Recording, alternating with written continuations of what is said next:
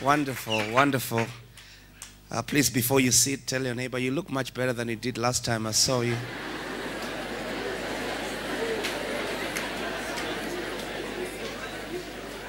Bonus Sefewe, let's put our hands together. Praise the Lord.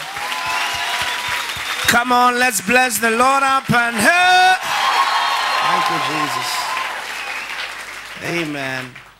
Please be seated. Amen. God bless you. Thank you so very much. Wow, what a historic moment to come in the last conference in this building. And I take pleasure and honor truly to be part of that. And I want to pay my homage to Bishop Jimmy and Pastor Alice for having made it possible for me to come again in this wonderful, beautiful country of Kenya. Let's put our hands together for them.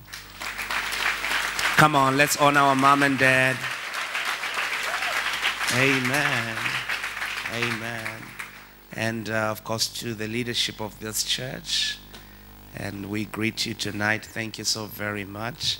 And Miss Betha, happy birthday.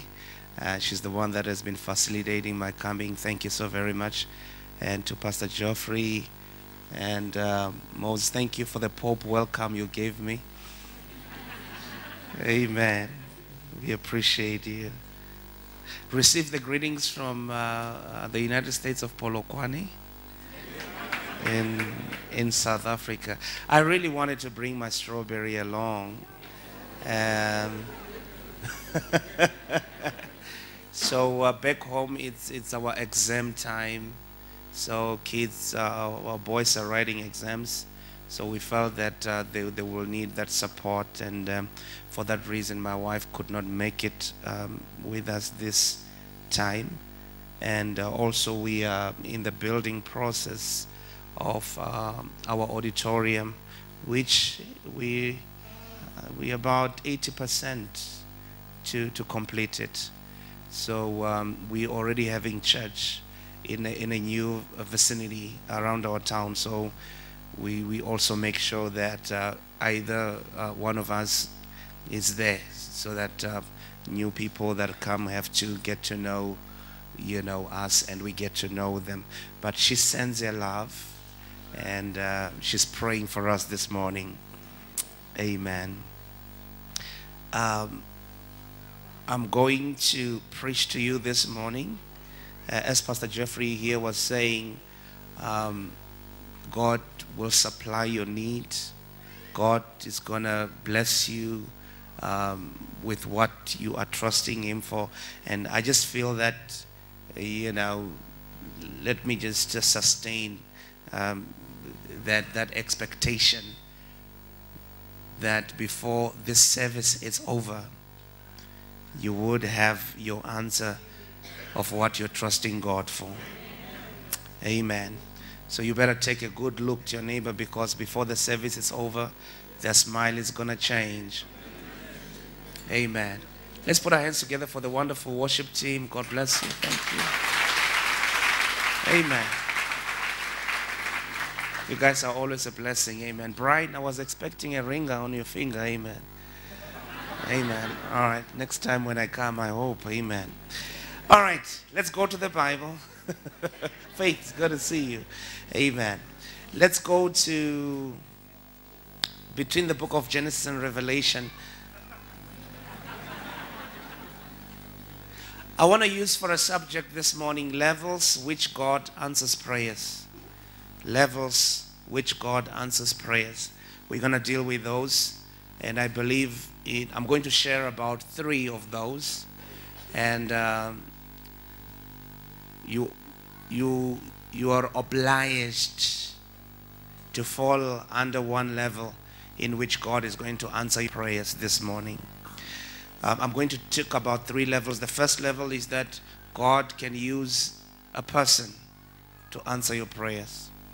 So don't take for granted the person that you're sitting next to, because they might be your next boss.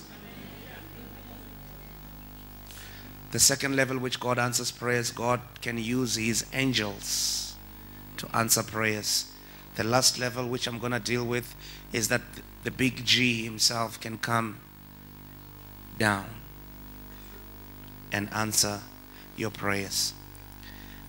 In my introduction, let me say that your world is the reflection of what you know.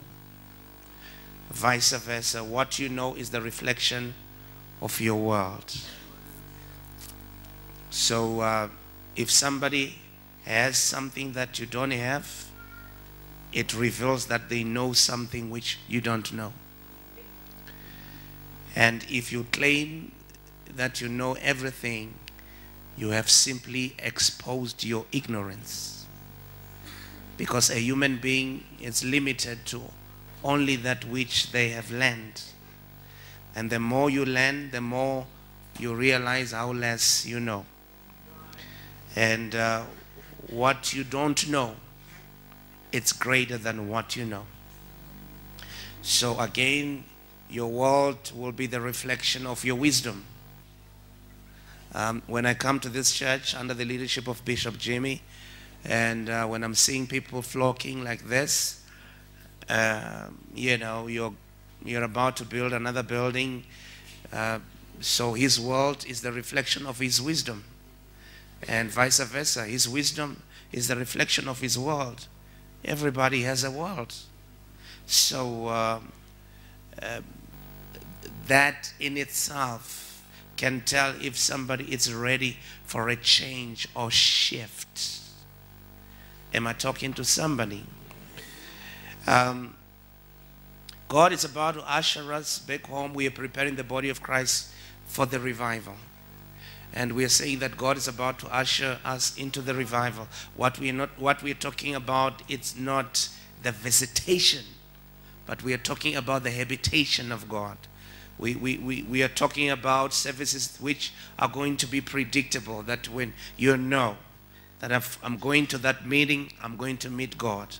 So when we're dealing with the dynamics of seasons, based on God's operation and based on what God is about to do in ourselves, in our lives. And I believe in this part of the world, you also have 4 seasons in the year. Am I right? It's the same thing back home. So those are 3 months apart. But in other parts of the world, you only have 2 seasons, which are 6 months apart. Other part of the world, you only have 1 season. So it is hot throughout, or it's cold throughout. So depending on which geographical location you are coming from, your seasons are different in terms of their definition. So having spoken about wisdom will reflect your world, or your world will reflect your wisdom, it also means that your knowledge will reflect how long your seasons has to be. So if you're sitting next to somebody, it took them whatever years or seasons to get blessed, that does not mean that you have to walk their journey to get to where they are. It's based on your knowledge and your wisdom and your hunger after the things of God. So what I'm saying here is your season, it's about to change. And it might just take 1 service for God to change your season. Oh yes, if you believe that, say amen. Amen. So these are the dynamics of seasons. When God's seasons are being ushered into our lives, these are the things that we will start to see. Number 1, the least will become the ruler. In other words, the last shall become first. There's a promotion that is coming your way. And this kind of a promotion, it's not according to logic and the rationale of how we think. God is about to promote somebody, and it might come in the service. Oh Jesus, you better treat somebody that you're sitting next to with respect. Amen. Because you will never know that which they will become. But I'm sensing and I'm making this declaration now. Promotion is in the room right now. Tell your neighbor, say, promotion is in the room. That was a boring neighbor. Get a better neighbor and say, neighbor, promotion is in the room.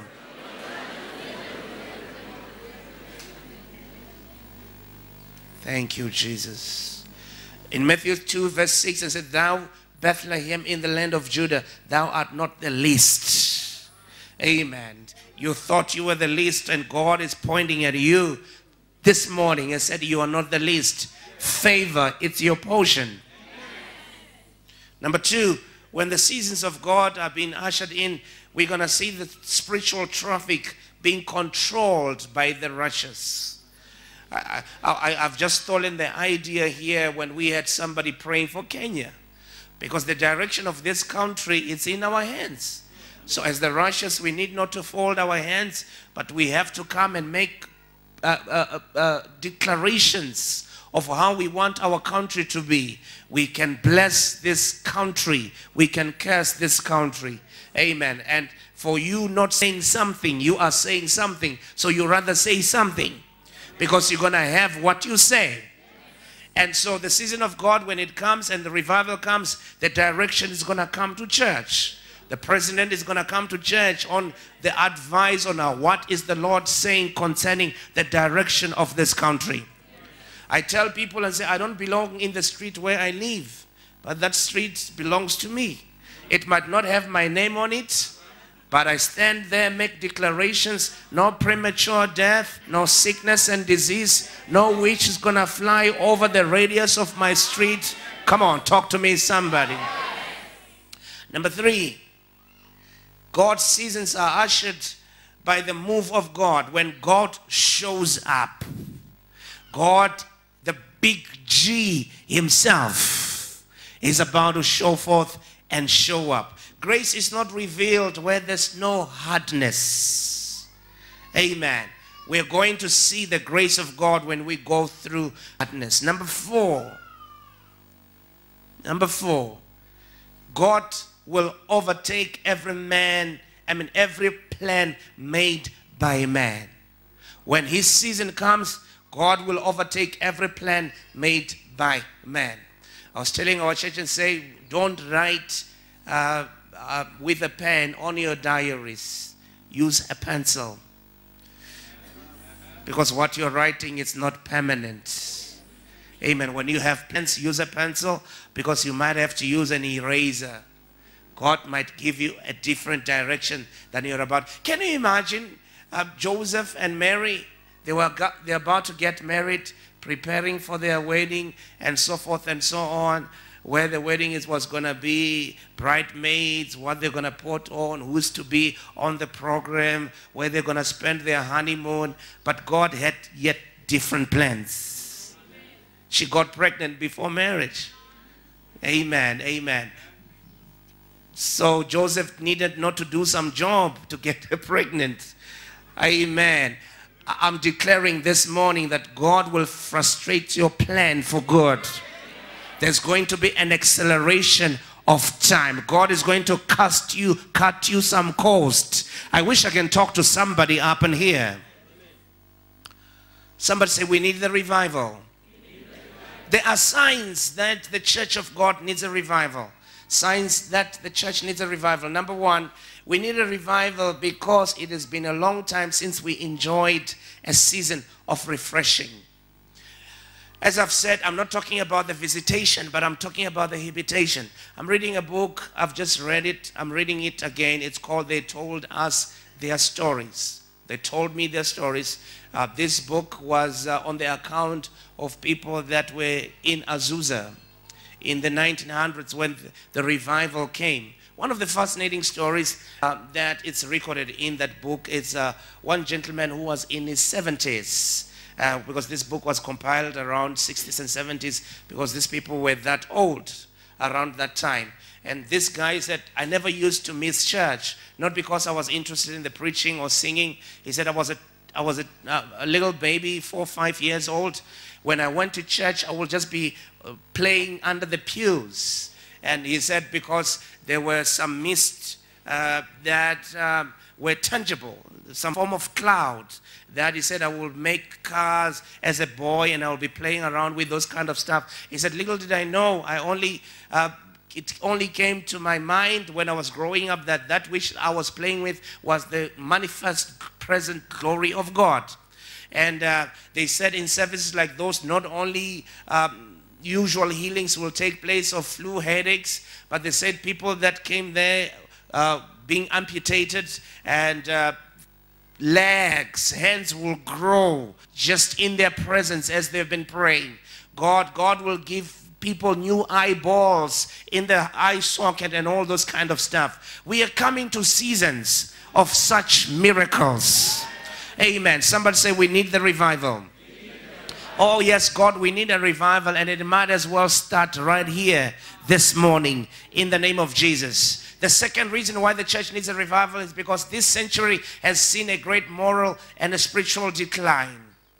Amen. We have come to the place of we are complacent. Amen. We are no longer seeking after God's heart the way we would. Sin is no longer sin as it used to be defined. There's so much moral, great moral decline. Am I talking to somebody? I was in the UK driving with a friend of mine, and he was showing me some other churches. He told me some fascinating story about a certain church that I saw. And will be showing me churches that have now become nightclubs. And some are supermarkets. They are using a pulpit as a cash point. And one of the churches that he showed me, he said there's a pastor who was pastoring this church who went for a holiday for about 2-3 weeks. When he came back, he was reintroducing himself because when he left, he was a mister. And he came as Mrs. because he has changed his gender during that vacation. He came on a high heel with makeup and lipstick and Brazilian hair. And the church was acceptance of that. So we are living in a season whereby we really need God to kick in. Back home, I wonder if you have heard about this. We are having these fruitcake prophets that are rising up, giving people snakes and telling them it's going to taste like chocolate.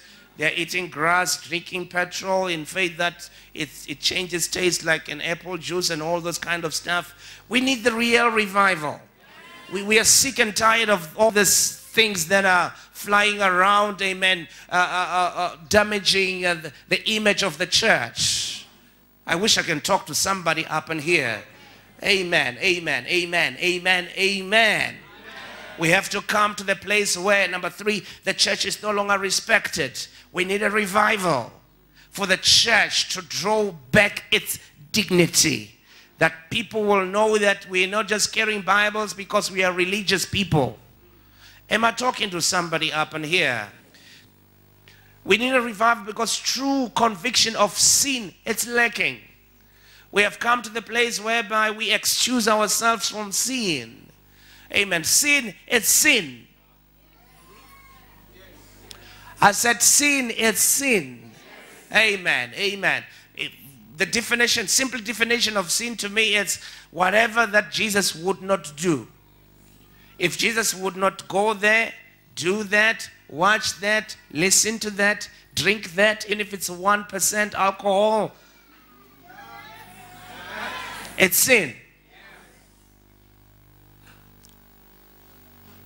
The church needs a revival because many of us have forsaken our first love.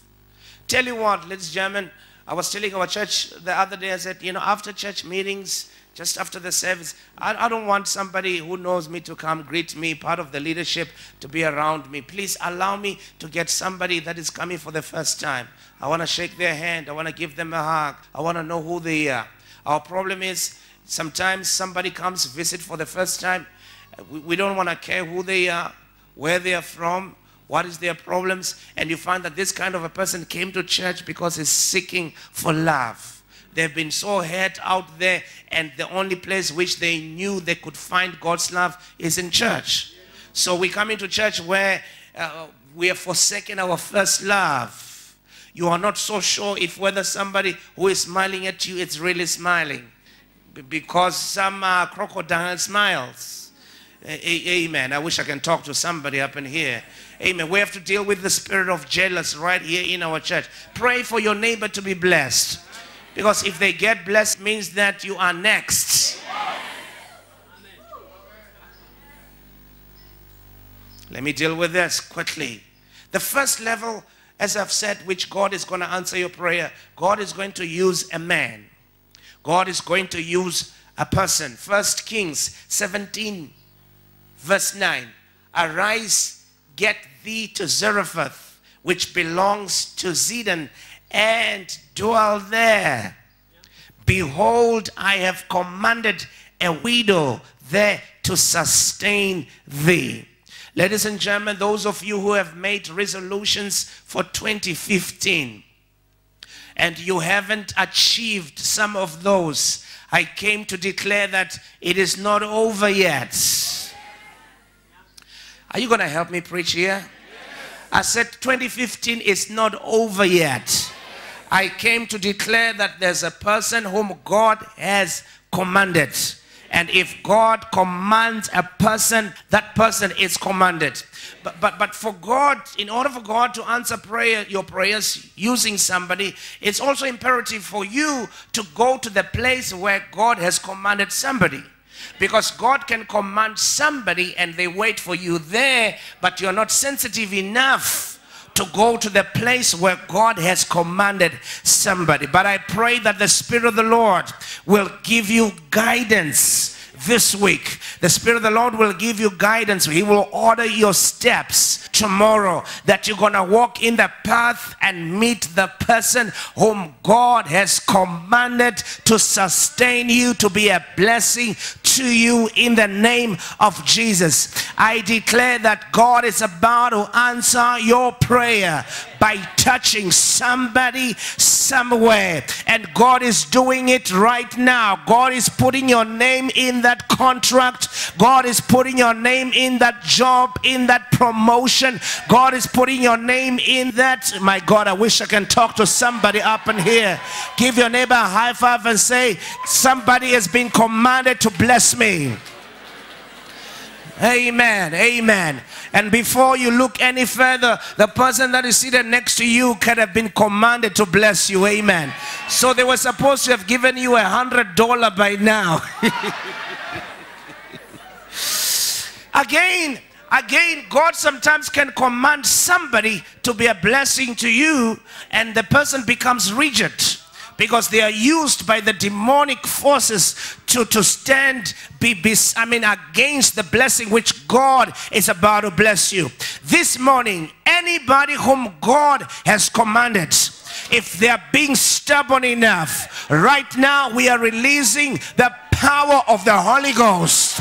In the name of Jesus, we make a declaration. If there's anybody whom God has commanded to bless me and they are refusing to bless me, God will rather remove them and put somebody in there who's going to be sensitive enough to be a blessing in my life.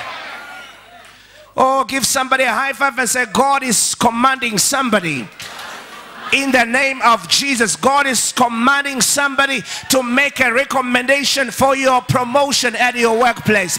God is commanding somebody to sign that letter of promotion, that letter of increasement of your salary. God is commanding somebody to open a door. Shakatala Mahanda. Give the Lord a praise if you believe it. I preach to all singles that are ready to get married. I prophesy, amen, Brian, this is the last Christmas you are alone. God is commanding somebody somewhere.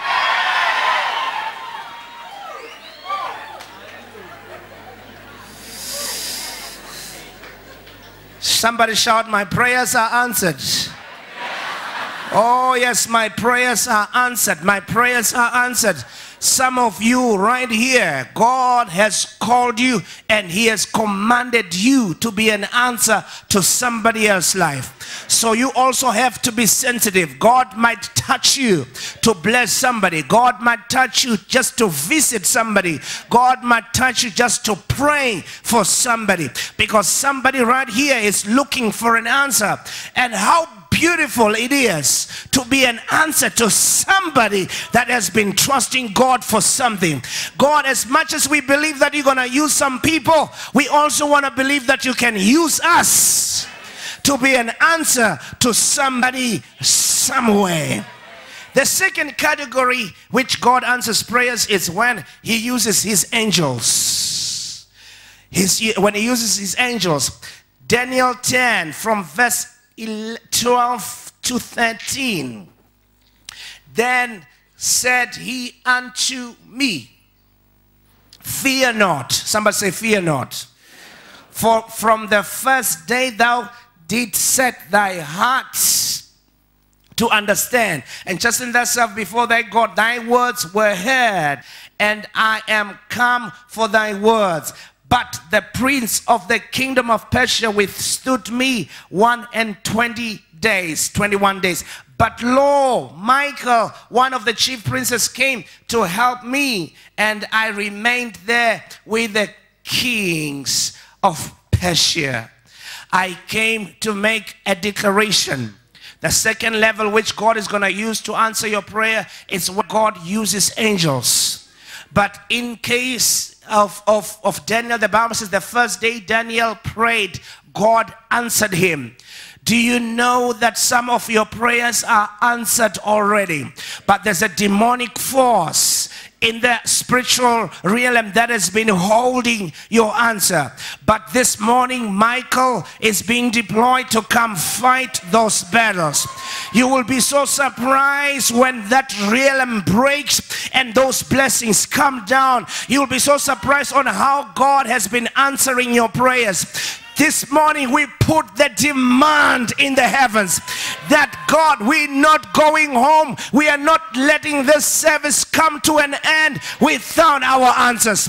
Michael, do your job. Fight every princess that has been holding my answer. My God, I wish I can talk to somebody up in here. In the name of Jesus, I make a declaration. You are healed. You are blessed of the Lord. You are highly favored. God has anointed you and favored you. This morning you will realize that God has answered your prayers already. That which you have been fasting for, praying for, seeking and crying for.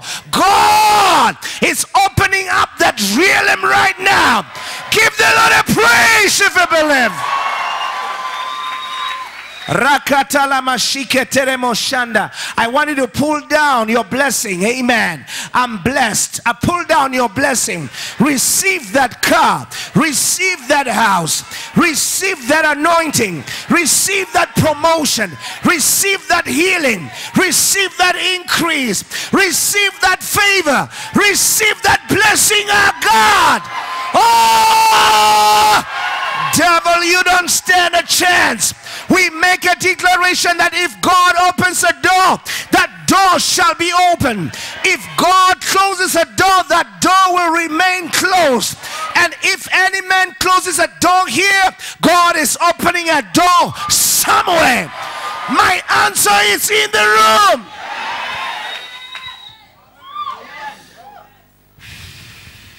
Genesis 18 from 1 to 10. The Bible says, when Sarah and Abraham were trusting God for a baby, some man came to visit them. And little did they know that these were not just ordinary men, but God has sent angels. That's why the Bible says, amen, don't forget to entertain the strangers, because you will not know sometimes if you're hosting angels. I make a declaration in this season and in this time. Angels are coming to knock at your door. But it will depend on how you take care of them. Because before they leave, they might be giving a word of that which you have trusted God for years. But I'm hearing angels saying, next year, by this time, you're gonna have a baby. Next year, by this time, you will be driving your car. Next year, by this time, you will be staying in your own house. Next year, by this time, you're gonna have a ring on your finger. Next year, by this time, God is opening unprecedented doors. Shout, next year, by this time. Shout it like you believe it and say, next year by this time. Oh yes, this is the last time we're having a conference in this facility. Next year, by this time, God has sent, my God is sending angels all around me to release a word of what I'm trusting God for. Somebody shout, next year by this time. Oh my God, oh my God, oh my God. That's why I said you better treat somebody who's sitting next to you with respect, because you might never know. Next year by this time, you might have to go through my secretary. Amen. Oh Jesus, take my numbers while you can. Come on, tell your neighbor, say, take my numbers while you can.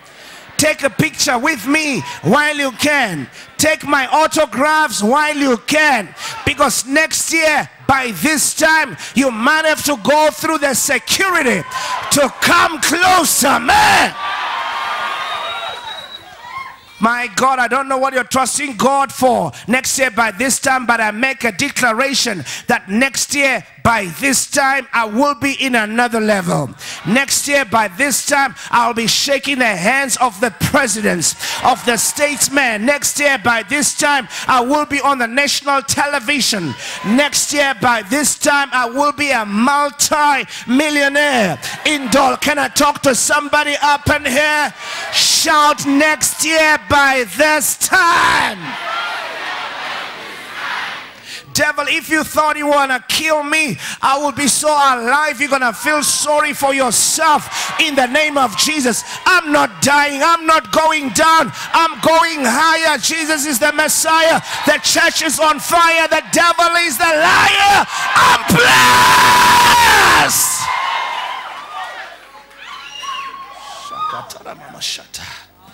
Ribo Shakata. Amen. Do you still remember Watang Shandai? Amen. In Luke 1:26-38, the Bible says Gabriel came to the city of Galilee named Nazareth to a virgin. Amen. And he said, and the angel came into her and said, Hail, thou art highly favored. The Lord is with thee. Blessed art thou amongst the women. The angel is coming to you. It's coming to make an announcement that you are highly favored. I see a great salutation coming into your life. Some of you have been so faithful, seeking God, carrying your Bible every Sunday, praying, not missing any all-night prayer. Amen. You have been so faithful unto God, and I feel that God is sending angels to your visitation right now, and they are coming with good news. You never knew that you're favored by the angel. It's coming to say, not only you're favored, but you are highly favored. Amen. Highly favored. It means that I'm not only favored by man, but the heavens have favored me. And if the heavens have favored me, no man can be against the favor that God has favored me with. You are about to get pregnant with a heavenly seed. You are about to get pregnant with what God is about to pour in your spirit and in your life. You're not going to see things the way people and a human eye see. You're going to see things through how God sees things. Somebody shout, I'm highly favored.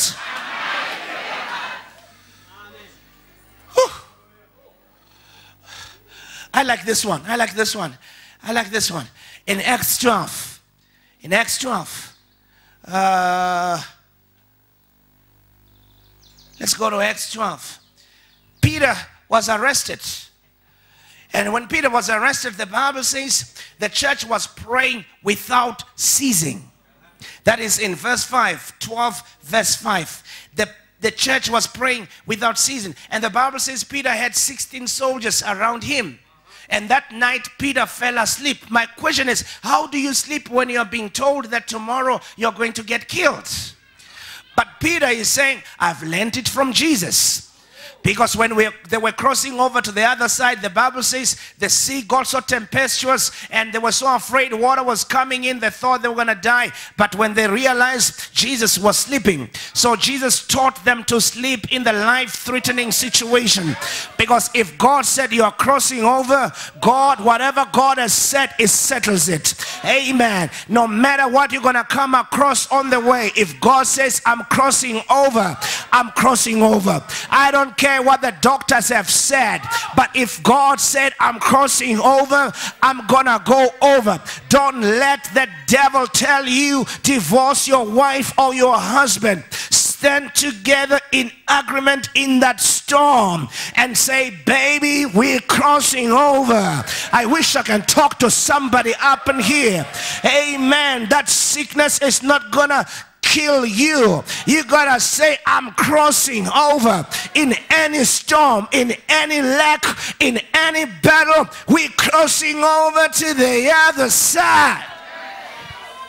Now Peter was sleeping. Now verse 6 and verse 7.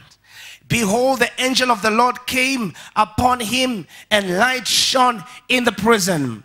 There are a few things that happens when the angel shows in. Number one, the light will shine. Light is the symbol of revelation, is the illumination. As I'm preaching to you right now, you are having a revelation in your spirit, because light, it's shining. Wherever your answer was hidden, the angel is shining the light right there. And the Bible says, and he smote Peter on the side.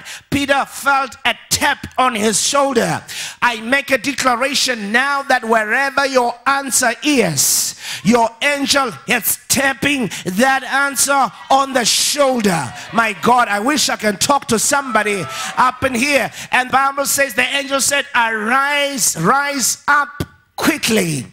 Amen. Your answer is not coming late. It's not coming next year. It's not coming in 10 years. Right now, arise up quickly. Amen. There's some sudden answers that God is about to answer you right now. Somebody shout, it's coming quickly. And the Bible says, and the chains fell off his hands. Whatever was binding your answer, it's falling off right now. We lose that car. We lose that house. We lose that promotion. I lose your husband. I lose your wife. I lose your baby. Verse 8. And the angel said unto him, gird thyself, and bind thy sandals. And so he did, and said unto him, cast thy garment about thee and follow me. Watch this. Your answer is not coming naked. You're not hearing me. Your answer is coming dressed. God, in other words, if you give somebody a car, don't give them in debt. Let it come cash. If you are giving somebody a house, it's not just coming as a house, it's coming fully furnished. When you walk in there, it's going to have the couches, the fridges, amen. It's going to have the bed, it's going to have every piece of a furniture that you have ever wanted in that house. Because when your angel releases your answer, it's coming out dressed up. And verse 9, and said, and he went on and followed him. The angel was leading the answer. In other words, the answer is coming to the place where it's most needed. Your answer is not going to get lost. It's coming straight into your house. Some of you, it's going to find you right here in the service, in this place. Before you walk out any door that you came through, you are not walking out alone in the same way you have walked into this building. And the Bible says, when they had passed the second gate, the iron gate where that lead, that's verse 10, that leaded to the city, which opened to them of his own accord.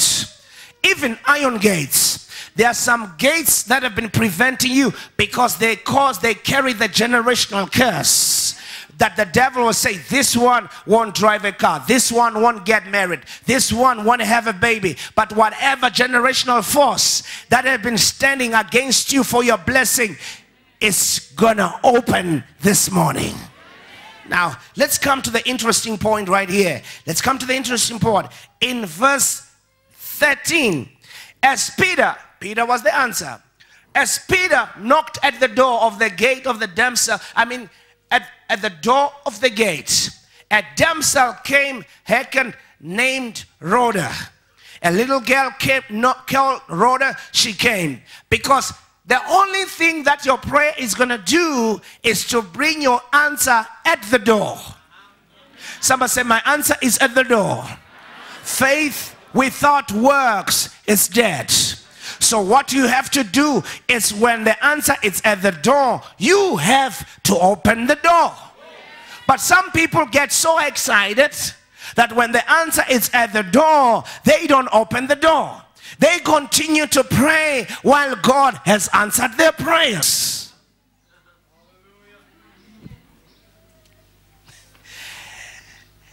Verse 14, and she knew Peter's voice. She opened not the gate for glad. She was so excited. She could not open the gate, but ran in and told Peter how he stood at the gate. And they said unto her, thou art mad. They said it in King James. They didn't say you are mad. They say thou art mad. but here's the case, ladies and gentlemen. Here's the deal. You see why there is order here. You see why there's only one person that is addressing this place, and there's order and there's focus and there's attention. It's because there's no madman here. But if there was a madman right here, amen, our focus will not only be in the preacher, but will always be in this mad person. Because mad is an abbreviation, M-A-D, which stands for making a difference. So if anybody says you are mad, you have to know that I'm making a difference in their worlds. I wish I can talk to somebody up in here. You gotta believe God for some stuff until people say you are mad. You gotta start doing certain things until people say you are mad. You gotta make some confessions until people say you are mad. Because if people don't tell you that, it means that you are not making any difference. I like it when people say, are you out of your mind? You know why I like it? Because the Bible said, let the mind that was in Christ be in you. So for me to allow the mind of Christ to be in me, it means that I gotta be out of my mind and allow the mind of Christ be in me. Amen, amen, amen. Somebody say your neighbor, say, I'm not mad. Get a better neighbor, say, I'm not crazy. I'm not crazy.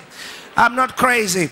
Amen. Bishop, I can almost tell you right now that when you say there's a building coming here, there's some of the people right now, they might not say it, but there's some of the people who will say, oh, is our bishop mad? Amen. Because sometimes he can say things that might sound impossible, undoable. Amen. Somebody shout, I'm not mad. Because I'm seeing this thing, it's gonna take place. It will happen whether the devil likes it or not. Amen. I'm blessed. I'm gonna build that house. I will build that church. I will drive that car. I will marry that girl. Come on, talk to me. I will have that baby. I'm gonna go to America. I will fly to Australia and to the UK. I am not mad. If you think I'm mad, thank God. It means that I am making a difference.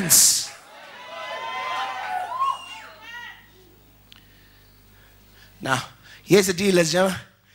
Here's the deal. Here is the deal. It's not everything that you have to tell people when you're about to engage into. Because some people will abort what you're about to do. We learn that if Peter is knocking at the door, why do you go around and tell people that Peter is at the door? Open the door, come with Peter and say that which you've been praying for, it's here. Because some of us, we talk a lot. And that's why some of you are not married when you were supposed to. Because when that girl says yes, or when that gentleman says, I'm going to marry you, you tell everybody. And you're going to even tell people that might even curse your marriage. Who am I talking to up in here? So when God answers you, there are times where you don't have to tell people. Just come with an answer.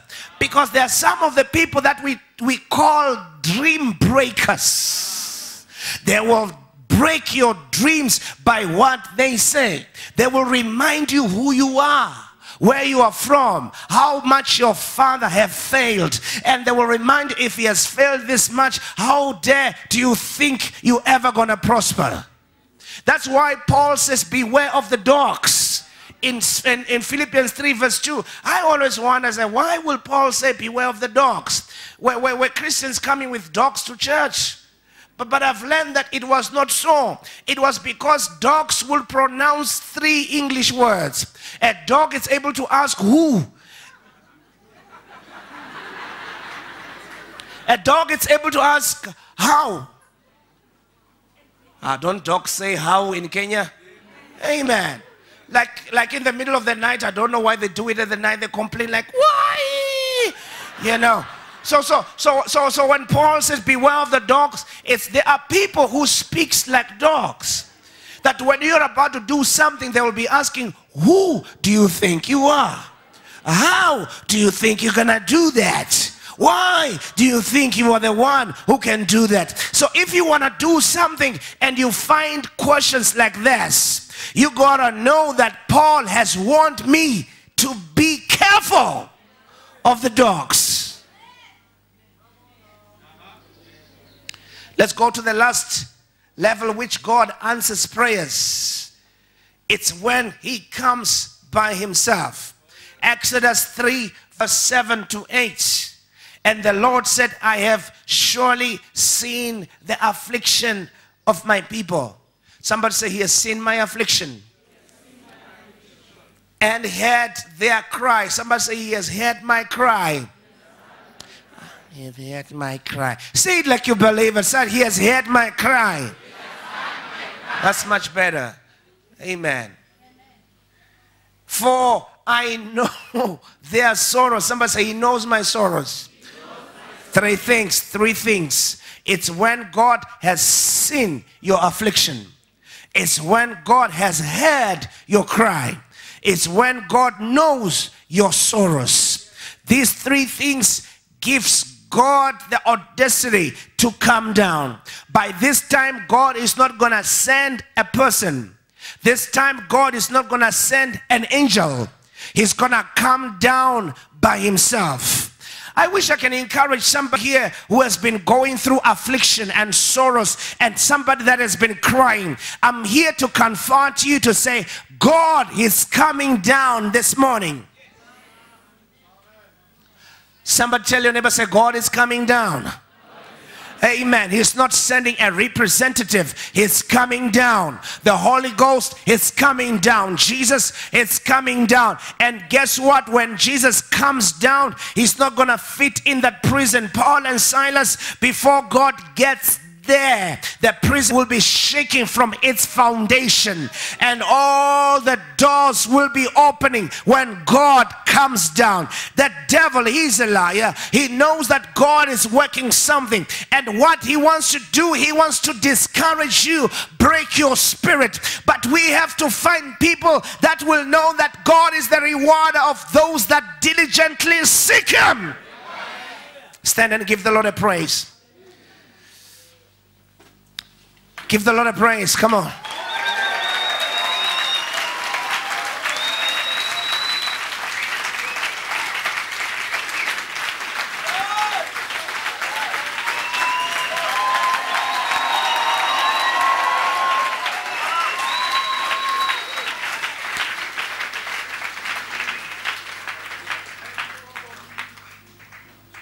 We command right now, from the north, east, west, and south, for any answer that God had for you. If there's any man who was supposed to open a door, recommend you, give you a promotion, give you a job, call you for a job interview, if there's any man somewhere, Father, we pray right now that, Father God, lead us into a place where you have commanded, somebody to sustain me. I'm calling on the 24-hour miracle. I said I'm calling on the 24-hour miracle.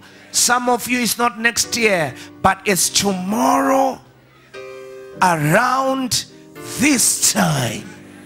In the name of Jesus. We're even going to violate the rules. Play softly. We are also going to violate the rules of office hours. Somebody was supposed to have called you through the office hours, will call you after the service when you walk out of this place. Shambra katalamashata. In the name of Jesus. Father, anybody who was supposed to get an answer through angels, the angels that have been held for 21 days, for months and years, we break that force and that atmosphere that has been holding our answers. Michael, as you engage in war, we thank you for the release of blessings this morning. If you believe it, clap your hands and receive.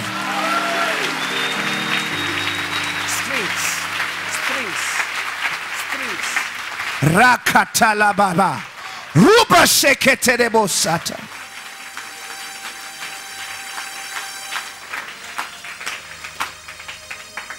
God, I pray that you come down for Kenya.